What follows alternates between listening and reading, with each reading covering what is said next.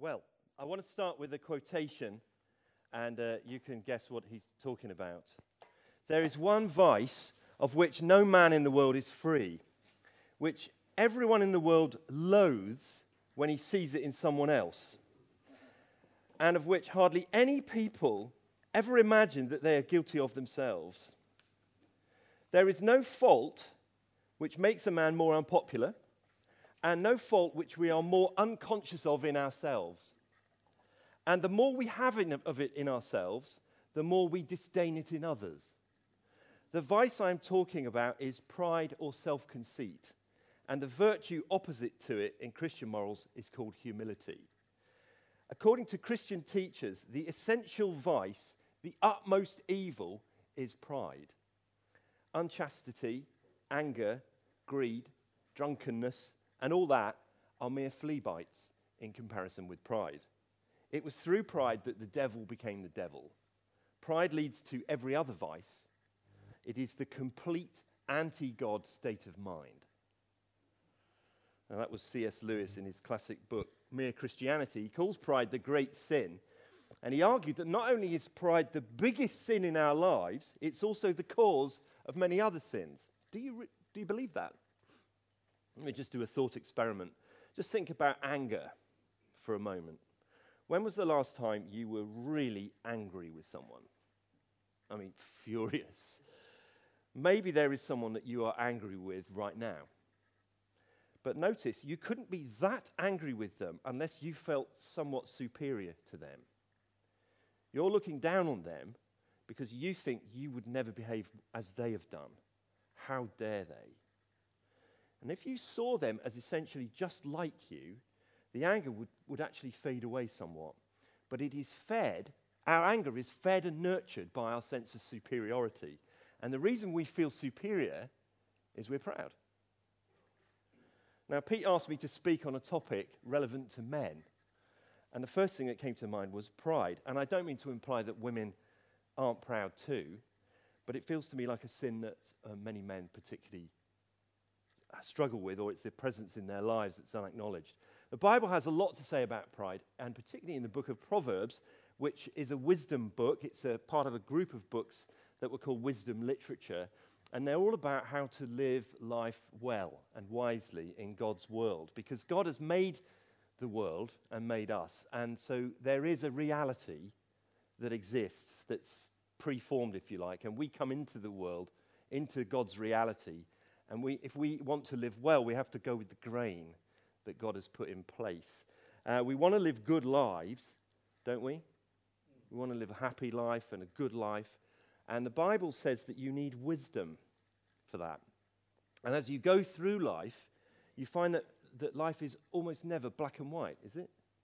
It's very rarely clear-cut decisions. Life is made up of countless situations, countless decisions that are not clear-cut. They're murky, they're sort of shades of grey. There's no rule book for most of the things that are going to happen to you this week. You can't look in the Bible and find these rules. So we need wisdom to live well. And Proverbs is the Bible's goldmine of wisdom. This is the place to go to if you want to become a profound person. Not a shallow person, but a person who thinks deeply about life. You could mine Proverbs for the rest of your life and never exhaust it. Billy Graham at one stage in his ministry read a chapter of Proverbs every day for a month and then went in rotation. It's a 31-chapter book, just to dig and delve for this wisdom. Proverbs speaks about all sorts of things. It speaks about our emotions. It speaks about our work. It speaks a lot about our words and our speech and our listening. It speaks about our relationships. It's transformative. But if we want to go really deep, I think we need to dig into this wisdom about pride, the roots of character, because there's one thing that wrecks friendships, one thing that spoils our words, one thing that makes us unable to listen and receive advice, that stirs up and boils our emotions, and that is pride, the great sin.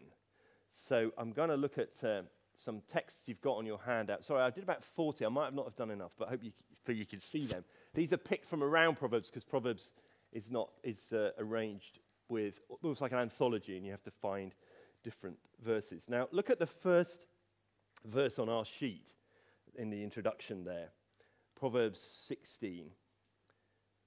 The Lord detests all the proud of heart. Be sure of this, they will not go unpunished. Now, do you see what this is saying?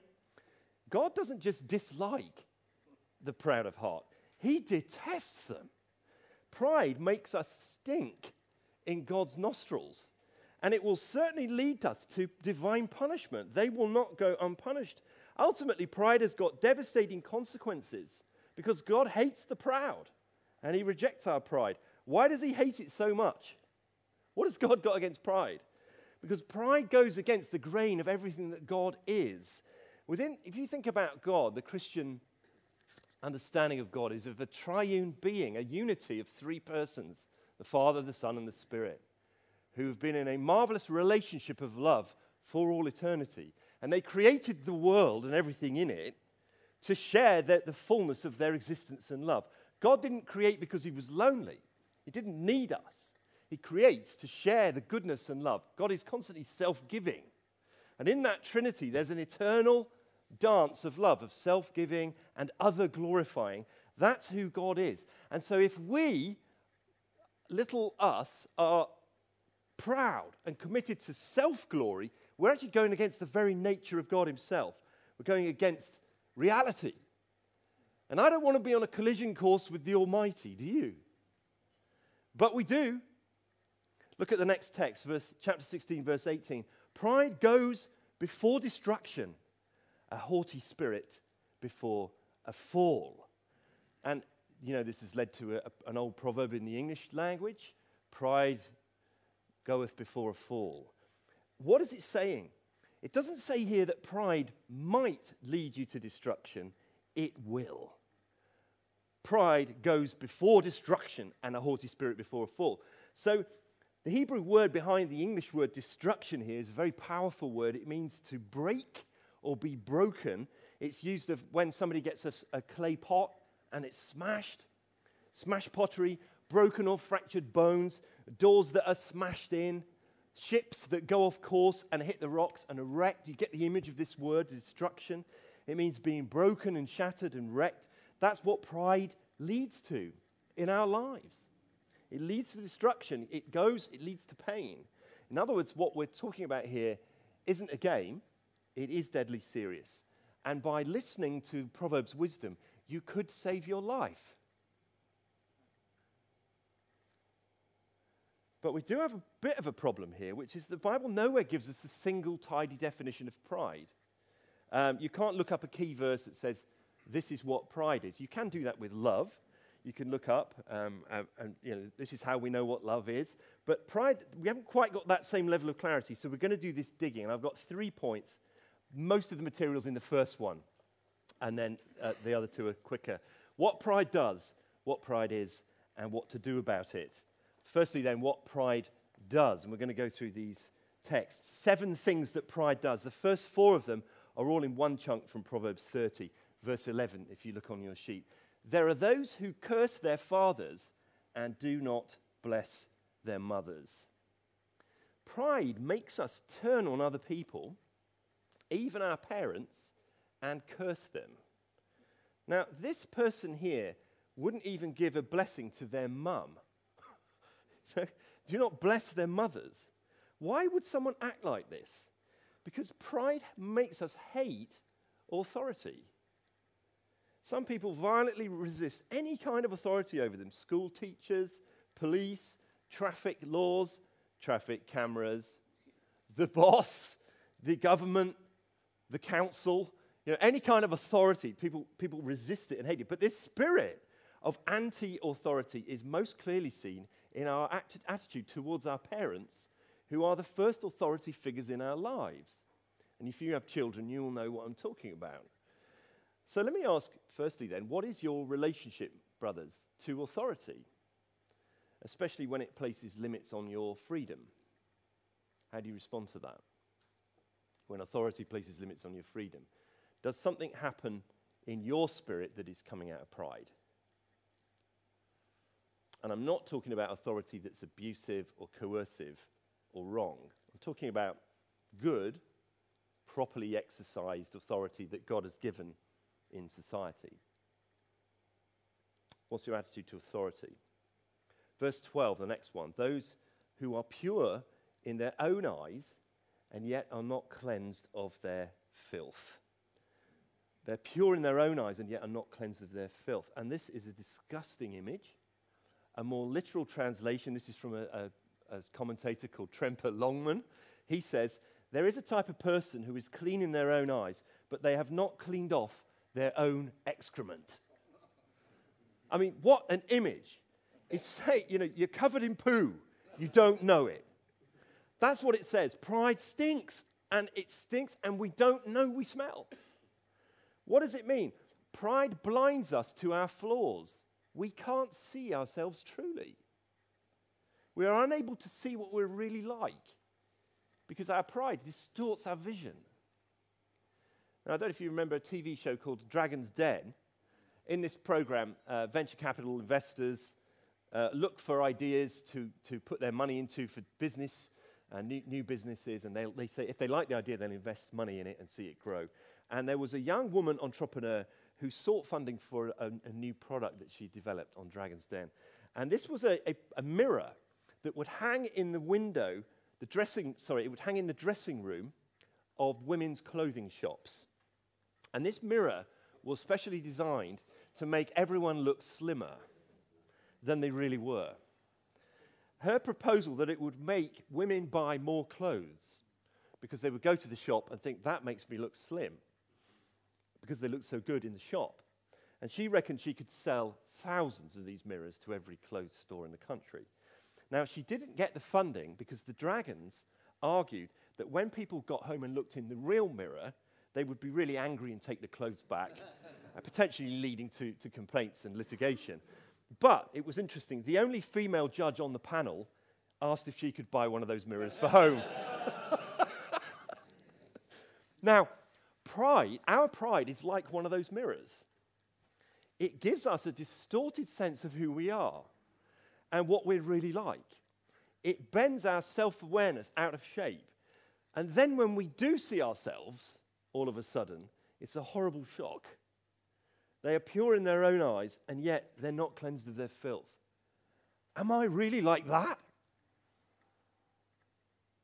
That's the second point. Thirdly, verse 13. Those whose eyes are ever so haughty, whose glances are so disdainful. Literally, it says that the proud person's eyes are lifted up. You ever seen somebody who just looks down on you from a great height? The eyes are lifted up. They're kind of looking down on everyone. They don't look a person in the eye and see them as equal, an equal who is to be understood and listened to and connected with. They're always looking past you or through you to their own ambition. A really proud person is never really listening to you because a proud person sees other people as a means to an end. This makes any kind of real connection and empathy impossible. You can't recognize when someone is hurt or unhappy and put yourself in their shoes because you're just too self-absorbed. Their eyes are ever so haughty and their glances are disdainful. Next one, verse 14. Those whose teeth are swords and whose jaws are set with knives. What an image. I mean, just imagine someone whose teeth are swords and his jaws are set with knives. I mean, it's a ghastly, it's like something out of a horror film. You know, someone opens their mouth and there's all these knives there. This means they use their power of speech to harm and cut other people. Their words wound and they can kill. Pride makes our speech sharp and harsh and critical. And it makes our heart ruthless and unjust to other people. We sit in judgment on other people, we look down on them, and then we cut them down to size with our harsh words. Either to their face, and some people are really good at this, or more often behind their back. This verse emphasizes that pride makes us especially hard on those who are needy. Look at the rest of the verse. To devour the poor from the earth and the needy from among mankind. Those people who have less social power than you, how do you speak about them? We were having a conversation on the table over breakfast about gypsies. We've got a gypsy population in part of Chessington where I live, They have some land that's kind of between Chessington and a town called Claygate. And it's really been interesting to me since we moved back to see how people talk about gypsies, including, Pete pointed out, in church. Everybody does them down. Now, they may be guilty of some things, who knows? But it's really interesting that those people who are marginal, there's a complete blind spot in the mainstream community about gypsies and how we can talk about them. They cut them down all the time. Anything that goes wrong in Chessington somehow ends up being blamed on the gypsies. You know? Oh, yeah, the gypsies came and did that. Well, how do you know? But we tend to do this because we're proud. We're not like them, right? We don't leave rubbish in the road. Do we ever speak about people like that? Now, let's move on to the next verse. This probably isn't a surprise by now, but look at chapter 13, verse 10. Where there is strife, there is pride. But wisdom is found in those who take advice. Pride stirs up strife between people. How does it do it? Because it makes our speech insulting, arrogant, condescending, and rather indiscreet. We're too harsh with our tongues. We're overly critical. And by the way, if you constantly find yourself getting into arguments, just stop and think. It may be pride that's getting you there. And if you constantly stir up strife with others, it's only a matter of time before you pick a fight with someone who will really hurt you. So heed the warnings of Proverbs. Where there is strife, there is pride. Now, the contrast to it is humble speech. Careful, modest, thoughtful speech rarely stirs up strife because the person is disarming conflict and promoting peace. Look at the next one, chapter 25, verse 6 to 7. It's quite an embarrassing image here. Do not exalt yourself in the king's presence, and do not claim a place among his great men. It is better for him to say to you, come up here, than for him to humiliate you before his nobles. Now, this reminds me of an incident when I was working in the West End for a very smart company, and we were finding talent for organizations. We were finding chief executives, board members, senior leadership. And the average fee that we would charge for one search was £30,000. And that was 20 years ago. So, it was pretty smart. And we had this one of our partners was a very famous British politician. She was the youngest woman to be in a cabinet minister in the 80s. She was extraordinarily well connected. And then she came to work for our firm, which was a real coup because she could invite anyone and they'd come to an event. Now, one time, I was supposed to be at a lunch meeting, and I had forgotten where it was, and I was running a bit late, and I went herring up to the 8th floor of the building where the boardroom was, this incredibly smart, shiny table. And I was looking around for this meeting that I was supposed to be at, and I saw this room with these people who were all like the great and the good, very, very smart, and they all looked amazing, and these are really, really senior people. And I start going into this room, and the lady, the partner, who was a baroness, just sort of discreetly stepped in front of me before I got across the threshold and said, no, this isn't for you. And I just kind of turned and went off down and eventually found the real meeting I was supposed to be at. Quite embarrassing to be inviting yourself to the top table when you weren't really invited there. What is this proverb saying to us? Pride makes us immodest. We think we're bigger than we are. It encourages self-promotion. We can think we're more important, more significant than we really are. Some people, reinvent reality to make themselves seem really big and important. But it is a fantasy. They're living in a dream, and when reality bursts the bubble, it's very painful for them, and they can sometimes melt down and collapse in tears, or they explode with rage, a sense of victimhood. How dare you? But unfortunately, the problem was in them the whole time. Pride makes us immodest. So let me ask you, are you modest? Are you modest? Here are some diagnostic questions. Do you exalt yourself in conversation? When when you're sharing a story, you tell it in a way that makes you look good? Do you frequently interrupt people because you assume that what you're saying is more profound and important? Do you exalt yourself at work? You're quick to take credit for what the team did, very slow to take blame. Do you exalt yourself online? It's very easy to promote ourselves through social media, presenting an image to the world that makes us look more glorious than we really are. That's pride doing it. And of course, one of the lead places we do it is Facebook. Chapter 21, verse 24, we're down at the bottom of the left side there. The proud and arrogant person, mocker is his name, behaves with insolent fury. Not surprisingly, pride leads people to behave very presumptuously. Here it says, pride causes people to look at others and mock them. Look at them over there. Oh, my days, what's he wearing? Making fun. That's because pride makes us play the comparison game all the time with other people. We're always checking to see if we are better than them, more clever than them, richer than them, more successful, fitter, better looking than someone else. Does my bum look big in this?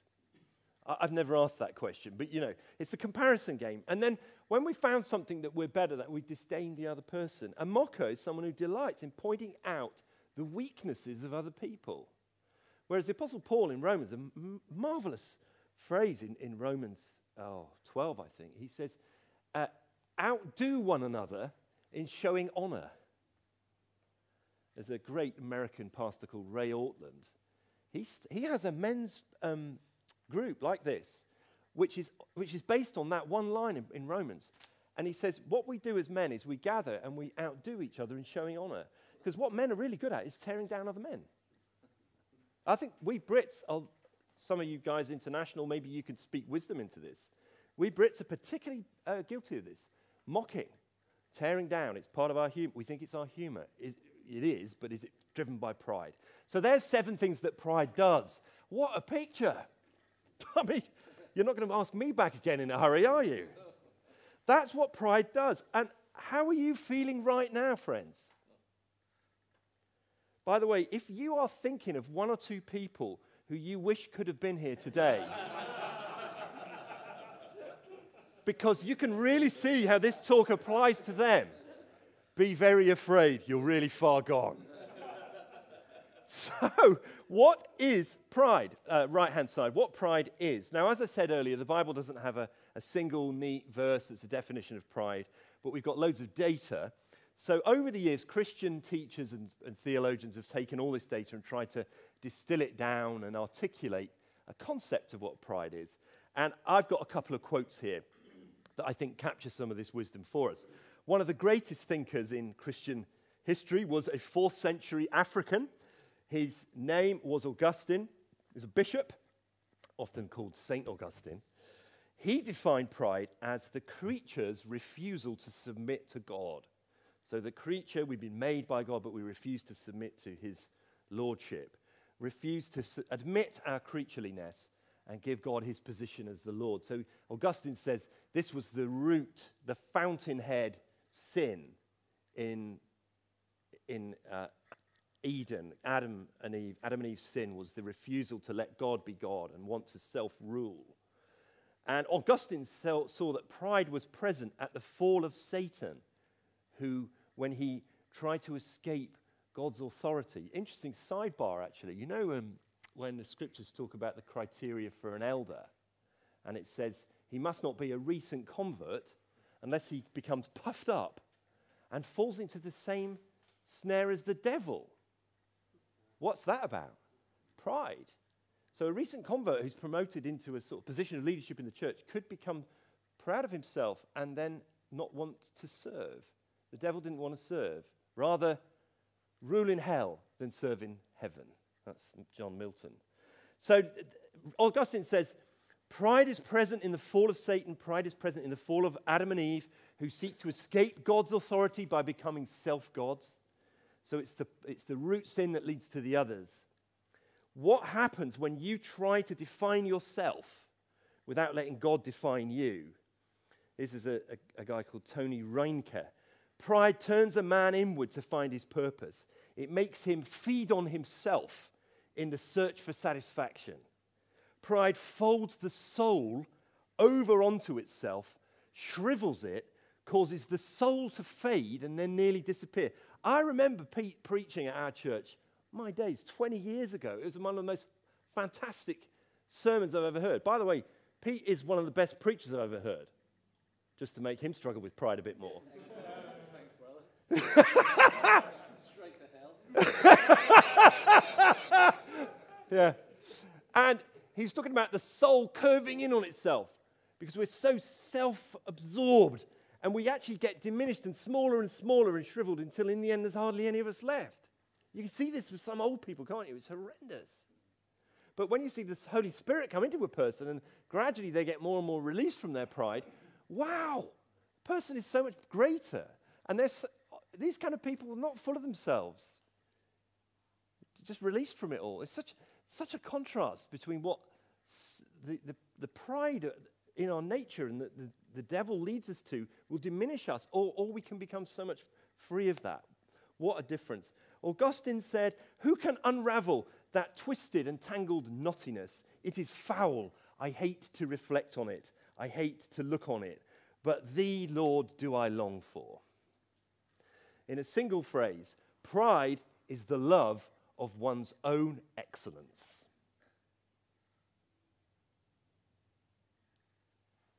A little bit closer to our time, C.S. Lewis, who we started with a quote from him, he wrote a book called The Screwtape Letters, an imaginative account of a senior devil writing to a junior devil whose job is to try and destroy a young Christian.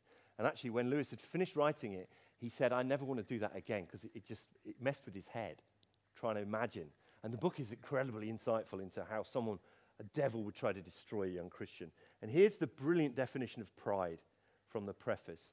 Pride is the ruthless, sleepless, unsmiling concentration upon self, which is the mark of hell. The ruthless, sleepless, unsmiling concentration upon self. Now, these definitions, I think, are getting us to the heart of how pride works. It's the love of one's own excellence, and it's the total absorption with yourself, which, of course, we're all being encouraged to do so much more now, aren't we? Selfies. Oh, my days. Everything's got an eye on it, an iPhone. It's all about me. As a result, we don't do anything unless it's for self. People don't do a job, have a relationship, serve in church, raise a child, spend money, talk, unless it's about them. Pride is all about me. So everything we do is a means to an end, to try and get respect, to be approved, to be admired, to be adored. There's an endless ego calculation going on all the time. How do people view me? How am I regarded? How am I looking today? What about me? I've seen a church nearly torn apart because a young man didn't get his desired dream ministry position and was asking, "What about me?" You're making a noise, Pete. I wonder if you've seen that too. Now, if these definitions are even partway correct, pride, this is really interesting, by the way, so if you're zoning out, come back. Pride can work in two opposite ways. One is the obvious way that we all think about a proud person who's superior and arrogantly thinks they're better than other people. But the other way is really subtle. And it's a pride through inferiority. The person is always going on about how unworthy they are. "Oh, I'm rubbish. No one likes me. I'm not very good at that." And if you think about it, that's pride too, because it's all focusing unsmilingly on the self. We can be really proud by being very superior or being obsessed with our inferiority. Either way, we're still obsessed with ourselves. According to the Bible, we are all proud, brothers. All of us. It's not that some of us have this struggle and others don't. We are all proud.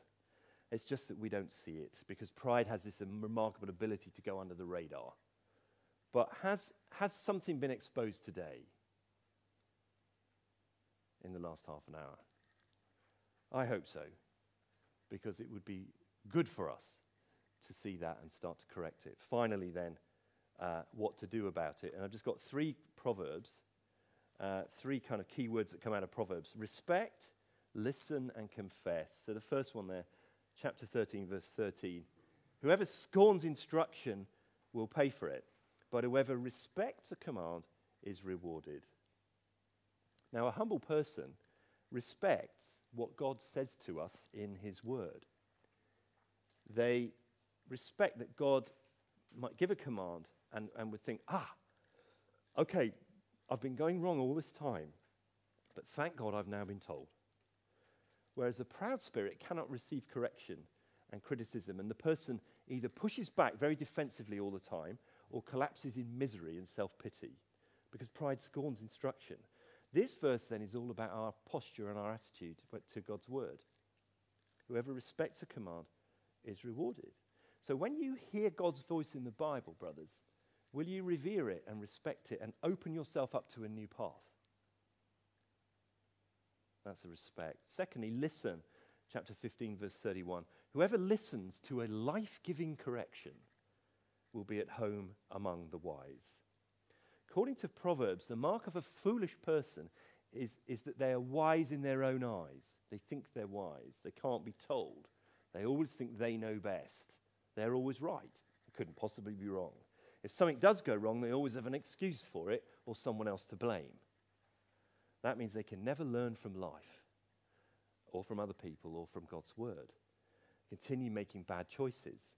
Such a person rarely listens.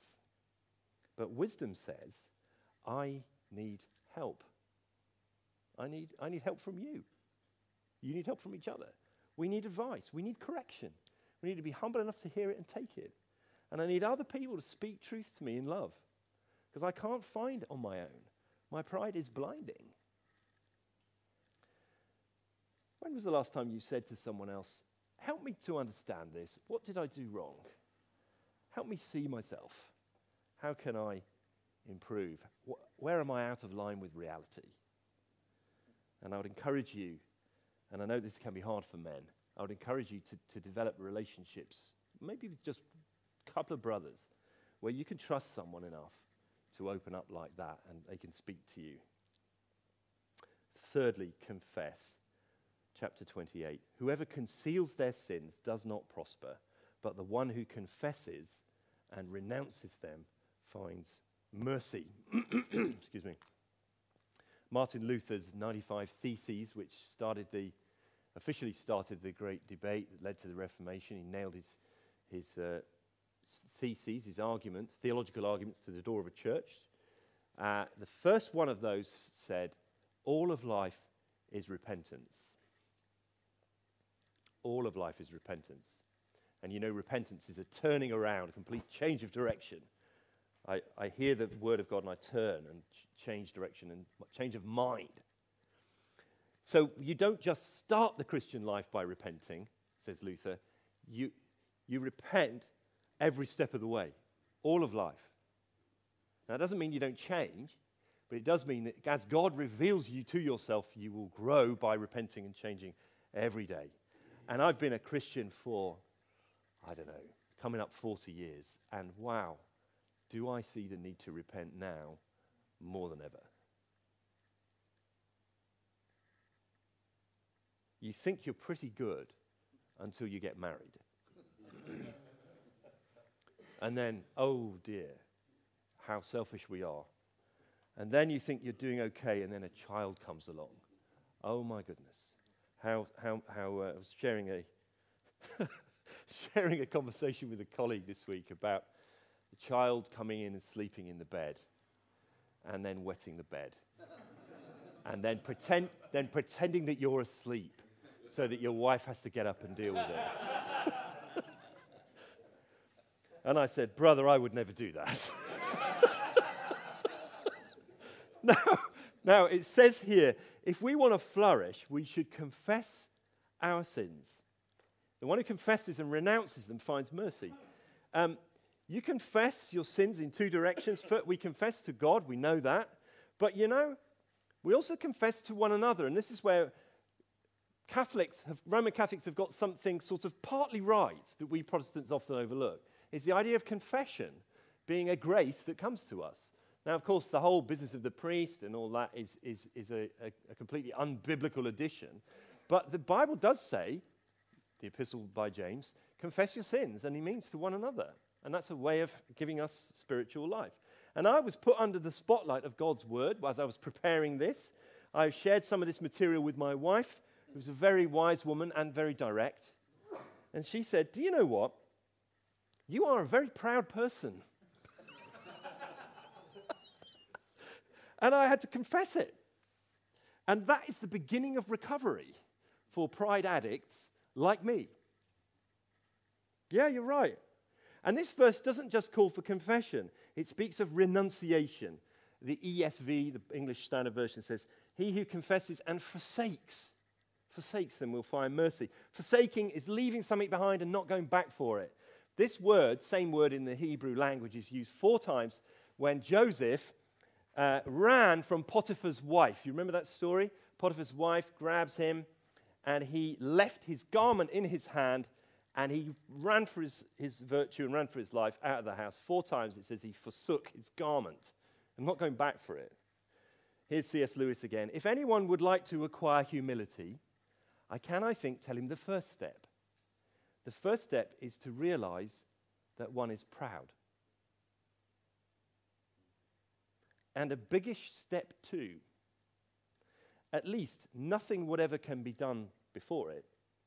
If you think you are not conceited, it means you are very conceited indeed. That's the first step. Admit it. But that's not where it ends. Because we have someone else to look to. The one truly humble person who ever lived. He was the one who had everything to be proud about. He was the Prince of Glory, the King of Kings. He took a journey from heaven to earth. And he didn't set up in a marble palace and surround himself with servants and opulence. He came and was born in poverty in a stable. His first bed was an animal's feeding trough. He did not finish high school, and he certainly didn't go to university. He never owned much. He never owned property. In fact, when he died at the age of 33, he only owned the clothes he was standing up in. And his entire life was one of service to other people. He was truly humble. And this is what Paul says to a church reflecting on Jesus. Do nothing out of selfish ambition or vain conceit. Rather, in humility, value others above yourselves, not looking to your own interests, but each of you to the interests of others. In your relationships with one another, have the same mindset as Christ Jesus, who, being in very nature God, did not consider equality with God something to be used to his own advantage. Rather, he made himself nothing by taking the very nature of a slave, being found in human likeness. And being found in appearance as a man, he humbled himself further, becoming obedient to death, even death on a cross. Therefore, God exalted him to the highest place and gave him the name that is above every name, that at the name of Jesus every knee should bow in heaven and on earth and under the earth, and every tongue acknowledge that Jesus Christ is Lord, to the glory of God the Father.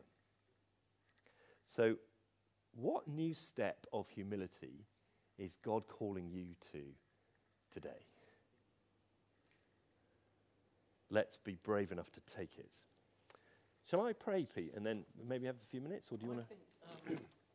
That's brilliant. That was great, wasn't it? Thank you so much.